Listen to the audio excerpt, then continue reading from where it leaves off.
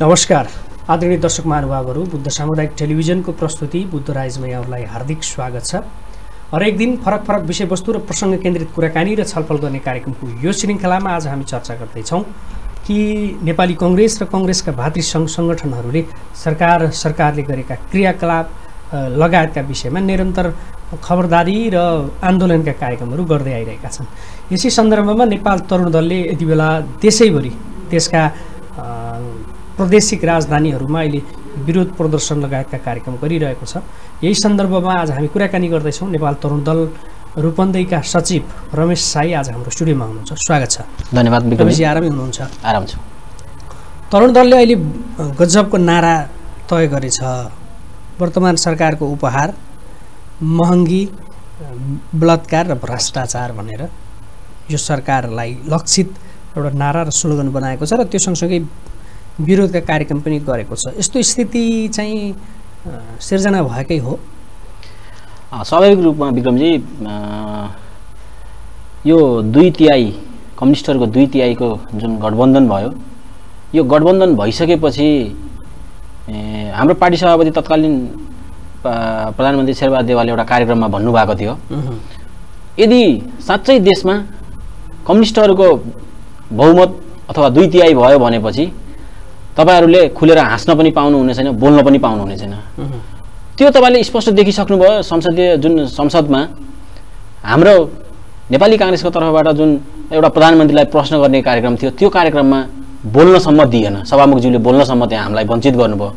मलाई अहिले पनि के याद आउँछ भने साँच्चै नै हाम्रा नेताहरू दूरदर्शी हुनुहुँदो रहेछ। त्यति बेला उहाँले भन्नुभएको थियो एउटा कार्यक्रममा, यदि कम्युनिस्टहरूको सरकार आयो भनेपछि तपाईहरु बोल्न पनि पाउनुहुन्थेन भन्ने, त्यो चाहिँ संसदीय अभ्यासमा देखाइसकियो। अब सरकारले गरेका कामका सन्दर्भमा कङ्ग्रेस र तरुण दलले पनि आन्दोलन गरेको छ। अहिले यो प्रदेशमा तपाईहरु के गर्दै हुनुहुन्छ? 5 नम्बर प्रदेशको राजधानी हो। राजधानी केन्द्रित आन्दोलनका कार्यक्रममा प्रदेश 5 मा तरुण दलले के गर्दैछ? विक्रमजी, यस्तो छ, नेपाल तरुण दल केन्द्रीय कार्य समितिको निर्देशन अनुसार 7वटा प्रदेशकोमा राजधानी लक्षित विरोध कार्यक्रम केन्द्रले सार्वजनिक गर्यो। हिजो माघ 8 गते विराटनगरदेखि सुरु भएको कार्यक्रम आज जनकपुरमा भइरहेछ। अहिले त्यसैगरी 9 गते पोखरामा, 3 नम्बरको हेटौडामा, त्यसैगरी 4 नम्बरको पोखरामा, 5 नम्बरको बुटवलमा, 6 नम्बरको सुर्खेत र 7 नम्बरको धनगढीमा हुँदैछ। 5 नम्बरको प्रदेशको कुरा गर्नुहुन्छ भने चाहिँ हामी 12 गते शनिबारको कार्यक्रमलाई अहिले त्यही कार्यक्रममा हामी जोडतोडका साथ सबै साथीहरू लागिरहेछौँ। अस्ति भर्खरै मात्रै पनि नेपाली कांग्रेस जिल्ला कार्य समिति रूपन्देहीद्वारा आयोजित प्रदेशको स्थायी राजधानी तोक्न माग गर्दै जुन बुटवलमा बृहत एउटा शक्ति प्रदर्शन भएको थियो कांग्रेसको, त्यो तपाईहरुले देखिसक्नु भएको छ। कांग्रेससँग कति ताकत छ भन्ने र रूपन्देहीका मान्छेहरूसँग रूपन्देहीका व्यक्तिहरू कति शक्तिशाली छन्, रूपन्देही नेपाली कांग्रेसका मान्छेहरू भन्ने चाहिँ तपाईले देखिसक्नु भएको छ। हामीले त्यसैलाई अस्तिको जुन हाम्रो कार्यक्रम थियो त्यसैलाई मध्यनजर गर्दै नेपाल तरुण दल जिल्ला कार्य समिति रूपन्देहीलाई यो पनि चुनौती छ कि अस्तिको कार्यक्रममा त्यति धेरै मान्छे उपस्थित भयो, यति हुँदैनन् कि भन्ने चुनौती छ। तर म जिल्ला सचिवको हैसियतले हाम्रो आयोजक कमिटीको हिसाबले म के भन्न चाहन्छु भने चाहिँ हाम्रो तयारी पूर्ण रूपमा भइसकेको छ र हामीले भोलि तरुण दलको कार्यक्रममा 12 गतेको कार्यक्रममा हामीले 7000 जना युवा झार्ने हामीले घोषणा जुन हामीले गरेछौँ, एउटा कार्ययोजना बनाछौँ। हामीले 7000 भन्दा बढी युवा रूपन्देहीको बुटवलमा झार्दैछौँ। अब यो जुन विरोधका कार्यक्रमहरूको सन्दर्भ छ, खास गरी पछिल्लो समयमा चाहिँ निर्मलाको बलात्कारपछिको हत्या, त्यसका दोषीहरूको सार्वजनिकीकरण गर्न कारबाही गर्नका लागि सरकारले हालटाल गरेको, यो लगायतका विभिन्न विषयहरू तरुण दलले उठाइरहेको छ। अब यो यसरी सडकमा गरिने यस्ता विरोध प्रदर्शनहरूले के सरकार सचेला अथवा चाहिँ यी मुद्दाहरूमा चाहिँ सम्बोधन गर्ला? यो सरकार सच्चिँदैन। सच्चिने भएको भए यो सरकार धेरै आइसक्यो। निर्मला हत्याकाण्ड पनि, बलात्कारपछिको हत्याकाण्ड पनि 6-7 महिना भइसक्यो।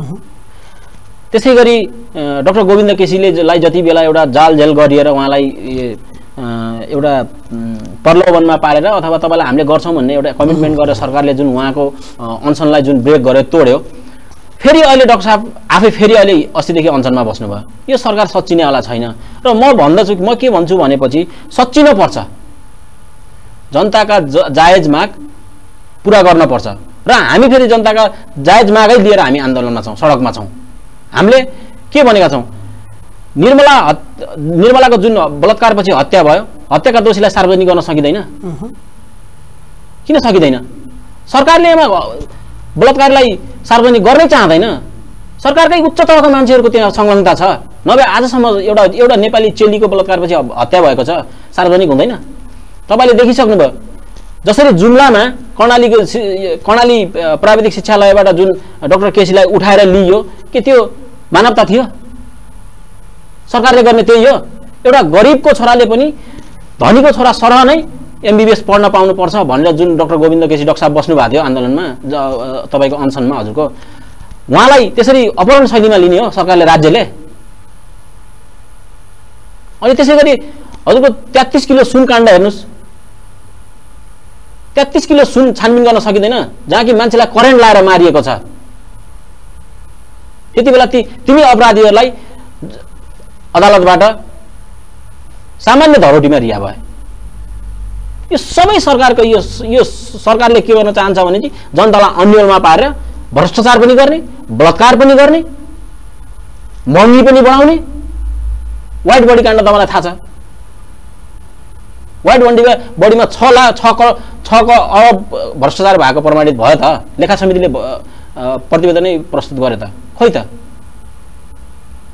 के संसदीय अभ्यास नै नहुने हो यदि लेखा समितिले गरेको संसदको लेखा समितिले गरेको त्यो प्रमाणित गरेर दिएको कार्य लागू हुँदैन भने त संसदीय अभ्यास नै रहन्छ भन्ने केही हामीलाई त स्योर भएनौँ नि त हामी अब 5 वर्षका लागि निर्वाचन भएको थियो त्यसमा स्पष्ट बहुमतका साथ केपी ओली नेतृत्वको सरकार छ यो सरकारले 5 वर्षसम्म जनताबाट अनुमोदित अधिकार अथवा सत्तामा बस्ने अधिकार प्राप्त गरेको छ तपाईहरु सडकबाट आन्दोलन गरेर यसले अर्थ राख्दैन भन्ने ढंगका तर्कहरू पनि आइरहेका छन् के कांग्रेस 5 वर्ष प्रतीक्षा गर्न नसकेको हो सत्ताच्युतको आक्रोश हो भनेर पनि भनिन्छ अब यो कुरा विक्रमजी तपाईले कसरी लिनुभयो यो कुरालाई म चाहिँ मान्दैन कांग्रेस 2017 सालदेखि 47 सालसम्म बिना उसमा बसेको पनि त हो नि सरकारमा नबसेको पनि त हो नि इतिहास साँची छ नि 2046 सालको जनआन्दोलन प्रस्ताव सरकार बन्यो त्यसपछि लगतै देशमा विद्रोहहरूले जनयुद्ध सुरु गरे त्यति बेला कांग्रेसको कार्यकर्तालाई खोजी खोजी मारियो त्यति बेला कांग्रेसलाई सत्ताको लोभ थिएन र राजा ज्ञानेन्द्रले शासन गरे त्यति बेला कांग्रेसलाई सत्ताको लोभ थिएन र जुन आन्दोलनको कुरा गर्दै हुनुहुन्छ नि हामी त जनताको जायज माग लिएर आन्दोलन गरिरहेका छौं नि कांग्रेसकै जायज मागको आन्दोलनले गर्दाखेरि पञ्चायत ढलेको राणा शासन ढल्या हो त्यसपछि 2059 को 2058 सालमा जुन राजा ज्ञानेन्द्रले 2057 साल असोज 27 असोज 18 गते जुन गरेको उ थियो कदम चालेका थिए त्यो पनि त ढल्यो नि यदि जनताको जायज माग लिएर सडकमा जाने हो भनेपछि मलाई लाग्छ हो जनताले एउटा म्यान्डेट दिए हुन् वाम गठबन्धनलाई एउटा म्यान्डेट दिए तर यति गर्लान् भनेर दिएको होइन नि त अत्याचार गर्लान् भनेर दिएको होइन नि त जनताले त सुशासन कायम होस् जुन भ्रष्टाचार छ केपी ओलीले भन्नुभएको नि त म आफू पनि भ्रष्टाचार गर्दैन भ्रष्टाचार गर्नेलाई पनि छोड्दैन भनेर उहाँकै मन्त्रीले रविन्द्र अधिकारीको कुरा आइरहेछ 6 अर्ब भ्रष्टाचार भएको कुरा आइरहेछ उहाँले त्यो गर्नुभयो त गर्नु भएन उहाँले निर्मला पन्तको बलात्कारपछि हत्या भयो सार्वजनिक गर्न सक्नु भएन इन्डियामा एउटा कुन ठाउँमा गर्दा उहाँले भन्नुभयो 12 वर्षसम्म पनि लाग्न सक्छ देशको प्रधानमन्त्रीले बोल्ने भाषा त्यही हो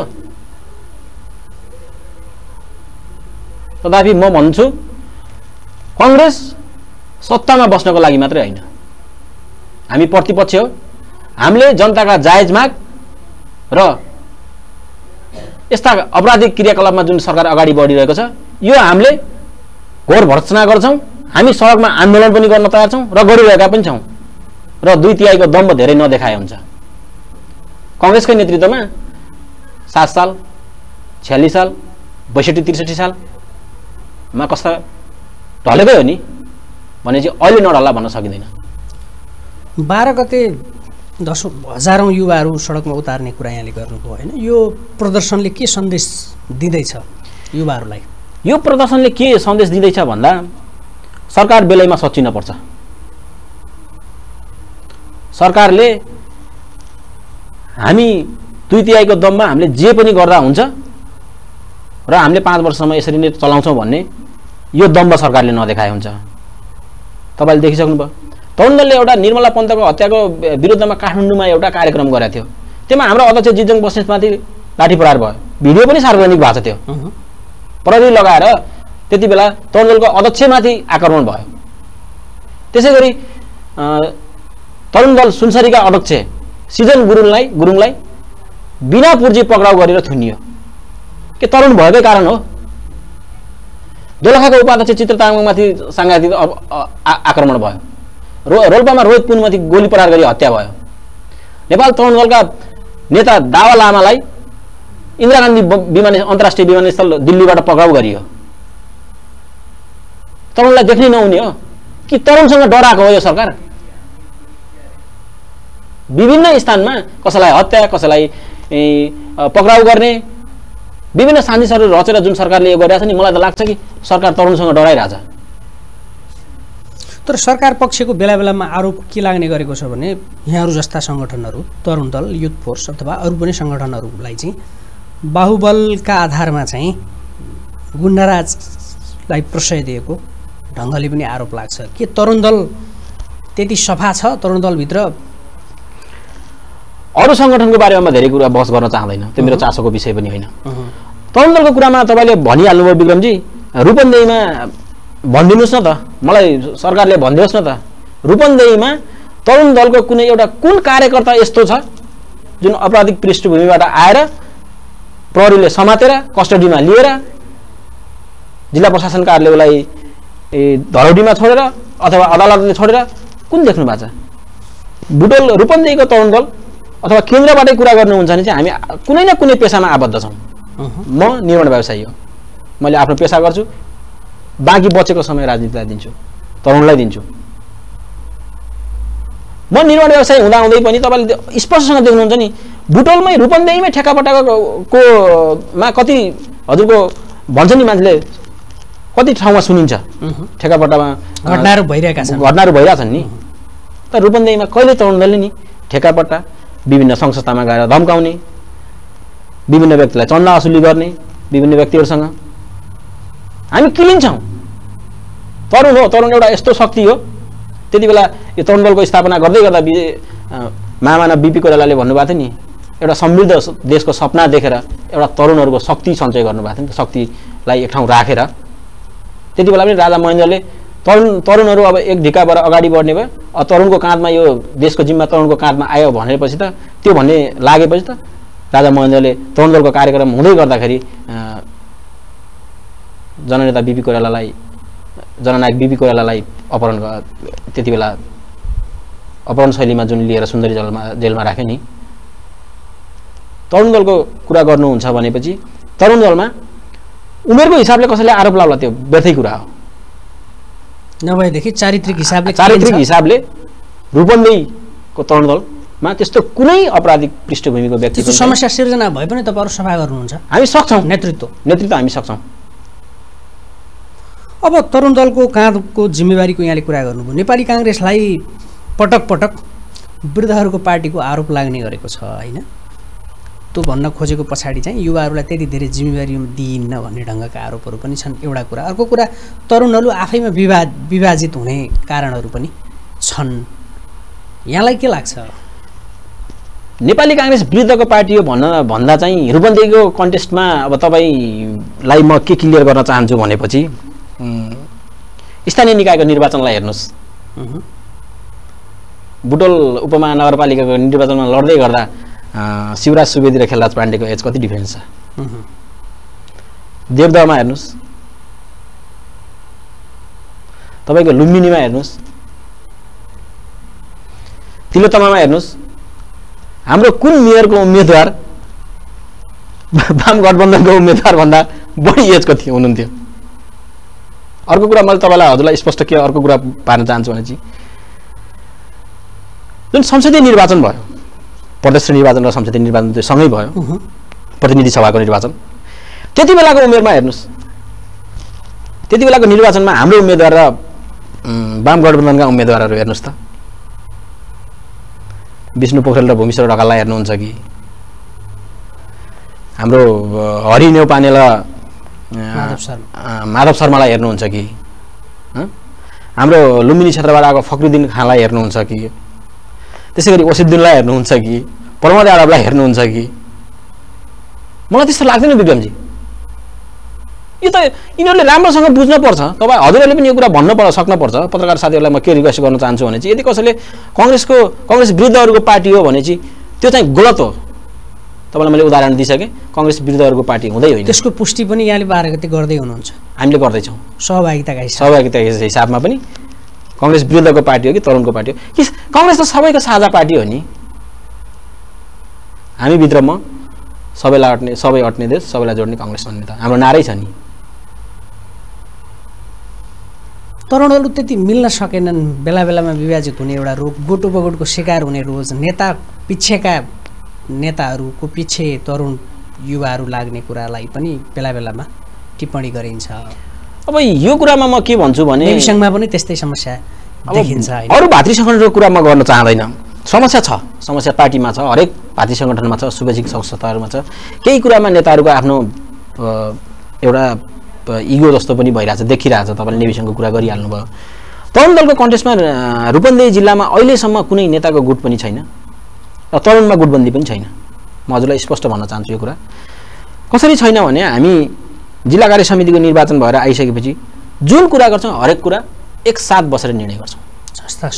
संस्थागत कुरा गर्न पर्यो भनेपछि जस्तै आन्दोलनका कुराहरू भए, सामाजिक कार्यहरूका लागि भए, हरेक कार्य गर्दा हामी चाहिँ हाम्रो संस्थागत निर्णय हुन्छ र हामी तरुण जिल्ला कार्य समितिले जायज कुराहरू निर्णय गर्ने ठाउँमा हामीले पार्टीको कुनै पनि नेतालाई सोध्दैन। जिम्मेवारी कतिको पाउनुभएको छ पार्टीको? जिम्मेवारी मैले पार्टीले ठुलो जिम्मेवारी दिएछ हामीलाई। किन भनेपछि हजुरको स्थानीय निर्वाचनको बेला भयो, त्यसै गरी प्रतिनिधि सभा र प्रदेश सभाको निर्वाचनको बेला जुन हामीलाई पार्टीले निर्देशन दिएको छ, पार्टीले हामीलाई हरेक कार्यक्रममा, जस्तै अस्तिनको भर्खरैको पनि यो 3 गतेको कार्यक्रममा यत्रो विशाल आमसभालाई व्यवस्थित गर्नको लागि हामीलाई स्वयंसेवकको जिम्मेवारी दिएको हो नि त। पार्टीले समय र परिस्थिति हेरेर तरुण दललाई राम्रो जिम्मेवारी दिएको छ र नेपाल तरुण दल जिल्ला कार्य समिति रूपन्देहीले पार्टीले दिएको जिम्मेवारीलाई राम्रोसँग निर्वाह गरेछ। अब हामी कार्यक्रमको अन्त्यमा छौँ। अन्त्यमा अलिकति फरक प्रसङ्ग। आज लाखौँ लाख युवाहरू विदेशमा छन्। यहाँभित्रका सङ्गठनमा गोलबन्द हुनुपर्ने युवाहरू अरब र विभिन्न मलेसियाका ठाउँमा श्रम गरिरहेका छन्, अथवा यहाँको सङ्गठन अथवा अरू सबै सङ्गठनमा जान सक्ने युवाहरू, काम गर्न सक्ने युवाहरू। यसको पछाडि देशको सत्ताको बागडोर सम्हाल्नेहरूको आफ्नो ढङ्गले हिस्सा होला होइन? तपाईँलाई के लाग्छ, के ती युवाहरू, लाखौँ लाख युवाहरूले पठाएको रेमिटेन्सबाट देश चलेको छ, युवाहरूको हामी समृद्धिको कुरा गर्छौँ, तपाईँहरू जस्ता सङ्गठन, तपाईँ एउटा सङ्गठनको नेतृत्व गर्नुहुन्छ, अर्को पार्टीको एउटा सङ्गठनको नेतृत्व गर्ला, ती युवाहरूका विषयमा चिन्ता गरिदिने अथवा त्यो प्रक्रियालाई रोकेर उनीहरूलाई स्वरोजगारीमै स्वदेशमै सिर्जना गर्ने र देशको समृद्धि र विकास निर्माण उनीहरूलाई लगाउने काम चाहिँ कहिले र कसरी आउन सक्छ? यो कुरा एकदम जायज कुरा उठाउनु भयो हजुरले विक्रमजी। यो कुरामा म पनि कहिलेकाहीँ एक्लै बस्दा यति चिन्तित हुन्छु नि। म सँगै पढेको एउटा साथी अहिले खाडीको 55 डिग्रीमा काम गरिरहेको छ। उहाँबाट उसले पठाउने रेमिटान्सले हाम्रो देश चलिरहेछ। सधैँ हामी के खाडी मुलुकमा जानै पर्ने हो? अहिलेको युवाहरू हेर्नुहोस्, अस्ति भर्खरै जापान सरकारले नेपाली कामदार लिने भयो भन्ने एउटा मिडियाहरूमा आउँदा हरेक युवाको अनुहारमा हाँसो। तर मलाई यति पीडा भयो नि, नेपाली युवाहरू, म एउटा युवक हुँ, मैले युवाको प्रतिनिधित्व गर्छु राजनीतिक दल अथवा राजनीतिक दलको भातृ सङ्गठन मार्फत म युवाहरूको प्रतिनिधित्व गर्छु। तर के साँच्चै हामी सधैँभरि यसरी नै जाने हो भनेपछि देशमा कति युवा बस्ने? रोक्नुपर्छ। युवा शक्ति विदेश पलायन हुनको लागि रोक्नुपर्छ। तर रोक्नुपर्छ भन्दै गर्दा अहिलेको सरकारले जुन मलेसियाको श्रम सम्झौता ब्रेक गर्यो नि, मासिक 32 करोड रेमिटान्स आउँदो रहेछ विक्रमजी मलेसियाबाट नेपाल। बीचको यो 4-6 महिना रोकियो। अहिले पनि यो श्रम सम्झौताको बारेमा अहिले पनि विवादै छ मलेसियाको। अनि यसरी रोकेर एउटा केही योजना नल्याइकन स्वरोजगारको योजना नल्याइकन यसरी युवा ठप्पै रोक्न मिल्छ? एउटा युवाले 22 वर्षको उमेरमा गएको खाडी मुलुकमा गएको युवा आउने भनेको 45 देखि 48 वर्षको उमेरमा फिर्ता आउने हो। अनि ऊ युवाले बोकेर ल्याउने के हो? रेमिटान्स पठायो उसले देशलाई, उसको घरबार चल्यो, घर परिवार चल्यो, त्यो आफ्नो ठाउँमा छ। तर रेमिटान्सको माध्यमबाट देश चलिरहेछ नि। हामीले भन्थ्यौँ नि पहिला देश कृषिमा आत्मनिर्भर छ, छोडिदिनुहोस् त्यो कुरा। अहिले देश कृषिमा आत्मनिर्भर छैन, देश रेमिटान्समा आत्मनिर्भर छ। अनि उसले 45 देखि 48 वर्षको उमेरमा स्वदेश फर्किँदै गर्दा उसले के लिएर आउने हो? रोग, ढाडको समस्या, अपाङ्ग भएर। उसको 48 देखि ऊ बाँच्ने आयु 70-75 वर्षमा ऊ कसरी बाँच्ने? जुन उमेरमा उसले राज्यलाई कन्ट्रिब्युसन गर्ने त्यो त सकियो। अनि उसले उता रोग बोकेर आउने हो नि त। एउटा देशको लागि भारी भएर आउने हो सामान्य कुरामा भन्दा। हामीले त्यता पनि ध्यान दिनुपर्छ। राज्यले, सरकार जुनसुकै पार्टीको होस्, राज्यले विदेश जाने जुन विदेश नीति छ नि, यो विदेश नीतिको बारेमा जुनसुकै पार्टीलाई यदि नेपाली कांग्रेसकै गभर्नमेन्ट भए पनि यो कुरा सच्याउन जरुरी छ र सच्याउन पर्दछ।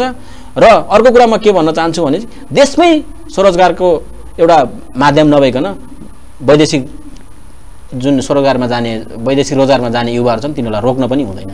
यहाँ बसेर के गर्ने? अल्टरनेटिभ, एउटा अल्टरनेटिभ त हुनु पर्यो नि। विकल्प चाहियो, विकल्प चाहियो हामीलाई, विकल्प चाहियो युवाहरूलाई। भनेर सरकारले भनेर कृषिमा यति लगानी गरेर यति युवा, खै कहाँ छ? के बाख्रा पालन सुरु गरे हैनन् युवाहरूले? कुखुरा पालन सुरु गरे हैनन्? एकचोटि कुखुरा त हजुरको 700 एकचोटि कुखुरा हाल्यो र एकचोटि मर्यो भने चाहिँ राज्यबाट कसले कहाँ पाछ? अहिलेसम्म कुनै युवा व्यवसायीले भनिदियोस् त मैले राज्यबाट यति सहुलियत पाएँ, नोक्सानी बापतको रकम मैले यति, राज्यले मलाई यति दियो भनेर भन्नु छैन। त्यो तिर्न फेरि मलेसिया जानु पर्यो। हामी त सानो लगानीबाट सुरु गर्ने हो नि त। सुरुकै लगानीमा त्यो क्षति भयो भने त कहाँबाट बेहोर्ने? त्यसैले राज्यले यो वैदेशिक रोजगारको जुन यो छ, वैदेशिक रोजगारमा जाने युवाहरूलाई देशमा केही न केही स्वरोजगारको वातावरण बनाउनु पर्छ। यो जुनसुकै पार्टी भए पनि मेरो भनाइ चाहिँ एउटा युवाको मैले नेतृत्व गर्ने भएको हुनाले मैले यो भन्नै पर्छ। स्वरोजगार निर्माण गर्ने सन्दर्भमा यहाँको आफ्नो भागमा र यहाँको सङ्गठनका तर्फबाट सकारात्मक भूमिका खेल्न सक्नु होला। यहाँलाई शुभकामना छ। यहाँहरूले आयोजना गरेको यो माघ 12 गतिको कार्यक्रमको सफलताको शुभकामना सहित व्यस्त समयका बावजुद हामीसँग यो संवादका लागि आइदिनु भयो। यहाँलाई धेरै धेरै धन्यवाद। धन्यवाद विक्रमजी। बुद्ध टेलिभिजन लगायत सम्पूर्ण टिमलाई, नेपाल तरुण दललाई बोलाएर यो 12 गतेको बारेमा र अहिले देशमा भइरहेको हत्या, हिंसा, भ्रष्टाचार, बलात्कार लगायतका विषयमा जनता मार्फत, यो टेलिभिजन मार्फत जनता समक्ष पुर्याइदिन सहयोग गर्नुभएकोमा धेरै धेरै धन्यवाद। धन्यवाद। आदरणीय दर्शक महानुभावहरू, हामीले आज कुराकानी गऱ्यौँ नेपाल तरुण दल रूपन्देहीका सचिव रमेश साई। तरुण दलले माघ 12 गते बुटवलमा आयोजना गरेको यो विरोध प्रदर्शन सँगसँगै तरुण युवाहरूको देशमा अवस्था र तरुण दलको भूमिकाका सन्दर्भमा कुराकानी गऱ्यौँ। यो प्रसङ्ग सँगसँगै आजको कार्यक्रमबाट सम्पूर्ण युनिटलाई आज्ञा दिनुहोस्। नमस्ते।